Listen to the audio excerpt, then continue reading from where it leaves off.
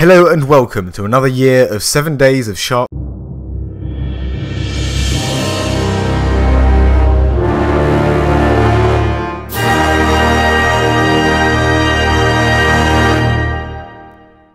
Starting off the shark news this week, the Scottish Wildlife Trust and Marine Conservation Society has sought backing from the devolved Scottish Government to allow Scotland to be home to the world's first safe zone for basking sharks. The primary area that the conservationists are looking to be protected is the Sea of the Hebrides, but North East Lewis, Southern Trench and Shiant East Bank are also being considered as potential marine protected areas, or MPA.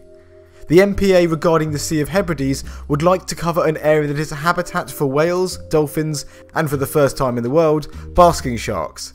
Currently, the conservation status of basking sharks is vulnerable. In other news, a new species of kite-fin shark has been described this week. The shark, named Mollisquama mississippiensis, I mean, they really are having a laugh with these names at this point, aren't they? Is found in the eastern South Pacific Ocean, and is certainly an odd-looking shark, even as kitefish go. Kitefish are characterised by their robust lower jaws, and their dorsal fins do not have spines, with the exception of the two squaliolus species. And in our final bit of shark news, a group of great white sharks have seemed to have moved along an area of the south coast of California, which has captured the attention of tourists and scientists alike. This most unusual occurrence is being attributed to the rise in sea temperatures, as the great white's warm internal body temperature would mean they don't want to venture into waters that are too cold. With the rising global temperatures, the California coastline is no longer a place that great whites feel uncomfortable, suggesting that in the future we may see more marine animals in places they wouldn't have been seen in before. A quick bit of normal news now. A new census in India has shown that it is home to nearly 3,000 tigers, this being a third more than 4 years ago, a very pleasing increase in their population. Prime Minister Narendra Modi has said that India is now one of the biggest and most secure habitats of the tiger.